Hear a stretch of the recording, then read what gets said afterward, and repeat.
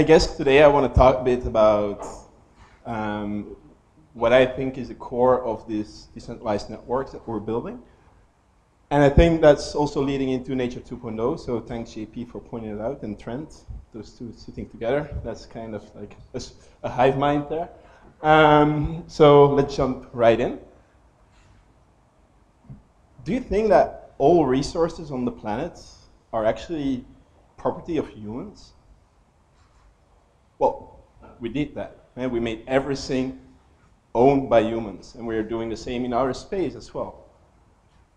Do you know how you call a forest that owns itself? Well, a self-owned forest. There's even a name for it. It's called a deodant. It's from a sci-fi lecture. Or think about decentralized energy production that's just there for consumption. So people don't really own the grid, but people collaborate in sharing the resources to build up that infrastructure, that public utility that you have. And now it's time to put on my hippie shoes, which I actually did. So honestly, I think capitalism is dying. It's dying out, and I think that people like Jeff Bezos probably are one of the last monopolists. And I mean this in the sense that it's dying, that these firms strive to get a lot of revenue for the stakeholders at the cost of their consumers. And I think that's not sustainable. What I think is that we should look and explore towards more is the commons. It's where we share resources, where we manage collaboratively our resources. There's a really nice Medium post about decentralized autonomous cooperatives. I advise you to read it. And it's all about making a system that we can manage together, that we know that we can actually start sharing resources. And I find myself so lucky in this space because I think here we are at some seat of commons, at the digital commons. Our shared resource is code, open source code. But it's also feedback through meetups like this. We don't really work with trade secrets or patents. We work in collaboratively improvement of this space. We have bigger fish to fry than to be in competition with these networks. We want to prove something. The digital commons exist. There is a lot of reason to make this happen. But I think we can go a step further. Like, these digital commons are sometimes not tangible, and we don't always have a reason to contribute. What if it's about real resources, physical resources? Can we collaboratively manage them, and do we have the right incentives to do so? Can we live in a world of abundance rather than taking away scarce resources from specific groups? You can think about empathic protocols and agents that establish that. But I just want to show this by a little example. It's a TED Talk that I recently saw, and it's about desertification. Desertification is this thing that's happening in the world due to global heating, but also a lot of other factors, where good land becomes desert. It becomes unusable for people, for the commons. But there is a guy called Alan Savory that actually, well, he first had to shoot 40,000 elephants, failed experiment. That's true. So he felt a bit guilty and kept on moving. And 30 years later, he figured that if you just replicate nature at its best, and you have moving cattle, that cattle will trample the dirt, and it will leave a layer of soil and manure. But it cannot stay at the same place, because in nature it would be haunted by predators, and it will always move around. So we figured, what if we replicate this? What if we have plant grazing, and we move that cattle along, across a grid, a specific path? What would happen? Well, these are results that are happening in 2-3 years. So the moist that from those showers doesn't immediately disappear. because the cattle trampled it, didn't stay at one place, so it didn't put it too hard. The CO2 stays the same. So there's a lot of reasons to start thinking about what if we collaboratively manage big pieces of our Earth. Now, we're in the blockchain space, and we think that's maybe just a little bit of technology. I love to add too much technology to stuff and see what happens, but let's just start with a little bit. There's blockchains. There's a lot of ways to frame blockchains. One of them would be a chain of blocks, or a shared state. Some people call it a trust machine because it adds that layer of cryptography and a lot of decentralization, not the central point of failure or control. But we think it's more than that. We think it's an incentive machine. It's something that makes people do stuff. And it happened with the Bitcoin ledger. That's like one of the most obvious examples that people actually did stuff. They started spinning up their computers, running the network. Then they said, well, hey, I see that I get a reward every 10 minutes if I add enough computing power to this network. So this reward gives me Bitcoin. And with Bitcoin, I can buy stuff on the assassination market. Awesome. Well, what it actually does is it makes people pool a resource. That resource is computing power. We measure it in hash power, hash rate. You can see that it's like, of course, blown out of proportion. People have been building it on FPGAs, created specific chips called ASICs. And it only optimizes for one thing, security. Secure the network, get a reward.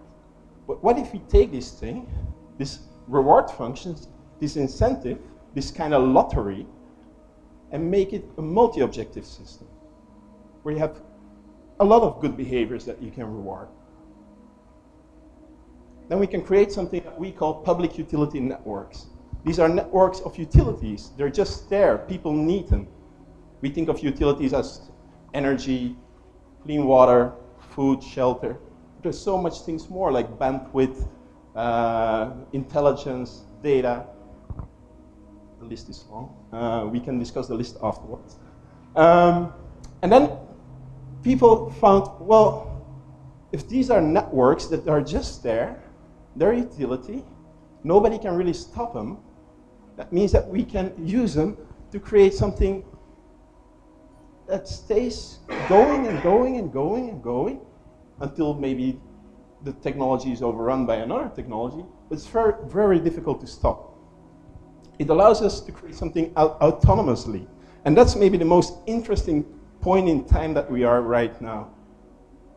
We're at a point in time where we can create non-human agents that can own stuff, they can own resources, they can have legal status, they can make decisions, and nobody can stop them.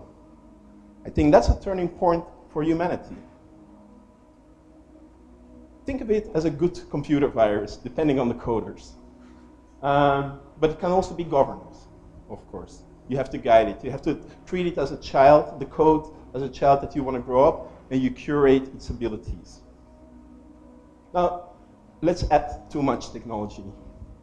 Let's add some AI to it, intelligence, to this substrate. Think we have an unstoppable substrate, and now we're going to put in artificial intelligence on top of that substrate. What would happen? Oh, it's something we call AI DAOs. Yeah, so those decentralized AI autonomous organizations that are running on a decentralized processing substrate. So this means that once they are out there, they start making decisions. They start owning resources, giving away resources. And we have these algorithms that nobody really, we can move them around, but nobody can control or own them, which is way more interesting than, for example, having an Amazon or Google or an Alibaba or whatnot that actually own those algorithms. And those algorithms they implement are typically made to make consumers make bad decisions because they guide our consumer behavior. So these things are way more transparent. They're out there. But, of course, we have to guide them. Here's some quotes from my co-founder, Trent. It's about how to give AI rights, how to make it a new life form. So, given that corporations have rights, you could start a corporation. And then you create a decentralized autonomous corporation, meaning that you put the rules of that corporation onto a decentralized substrate. And then you start cutting away the human influence and replacing it by intelligence. There is a few interesting things here. A DAO has been recognized by Malta as a legal entity, so it's possible. A river in New Zealand has legal status, so it's possible. So we can actually create those new entities that are non-human. What could these entities be? What could they do? Well, think about a logistical substrate that here in Berlin we have a lot of car sharing. We also have a lot of bike sharing. But it doesn't really make sense to put that on a blockchain. And there is one reason why. Because there is a company owning those assets. So they don't need decentralized access control, they just need centralized access control. But what if the community starts from, well, we expect to consume so much of this resource, it could be a car or a bike. So we as consumers dictate how much should be manufactured. And our consumption is a reflection of our ownership. Work and equity, work and ownership merge into one thing. And at the current state of capitalism, these are two separate worlds. You could think about cars, trucks, maybe the infrastructure, the trucks paying to the roads, making sure that there's just enough consumption and there's just enough payment to sustain this. There doesn't have to be like an advantage for founders or something like that. It's a utility. There doesn't have to be a margin for profit. You can think about those self-owning wind farms, or maybe the full decentralized grid. We could also think about forests that sustain themselves, forests that have this legal entity running on a blockchain. People come in, they take out wood, they pay to the forest. The forest uses that funds to maybe hire people to nurture the forest, or maybe hire a swarm of drones to map out how it looks like. What I think is that the seed that we're trying to plant here is that we want to build something like the digital commons, and we want to augment it with incentives. We think about, we're mostly instant gratification monkeys. We think, well, if we can get some early reward or a fixed reward, we'll go for that. So what if you can turn that into something sustainable for the commons? You give somebody a reward, but by doing so, they're actually contributing to a collaborative resource. There's some very interesting things like FOMO 3D and Proof of Weak Hands 3D, which are smart contracts like lotteries. They play on that instant gratification, but they bring out the worst of people. So how can we convert that, and that's a bit of a question, into bringing out the best of people? So for this, we do stuff like token engineering, which is basically a lot of mechanism design, it's game theory, and we treat it as a discipline, as an engineering discipline. How can we design incentives into systems, like blockchains, in order to make people do stuff, but do the right stuff for the commons? So coming back to that early example of how to guide the cattle across desertified land, well, maybe we do need to map out what is desertified. Maybe that land is owned by itself.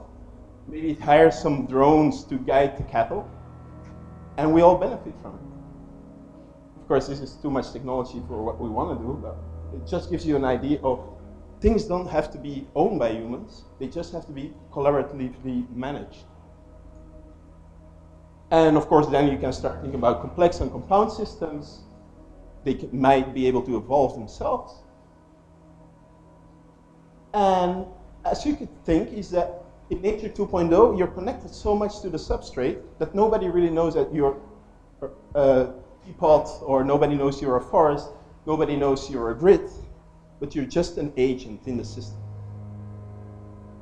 So we are evolving. We are at a very cool point in time. And I think the stuff that Jan Peter is doing is really laying down the tracks for builders. Having people build this stuff, layer by layer by layer. And they do that with the Dutch chain hackathon really well. Last year was pretty amazing. We already had a few of those layers in place. With Ocean Protocol, we're looking at decentralized intelligence. And yeah, I mean, we just have to build it. It's not a matter of if it's possible, it's just let's do it. So that's it.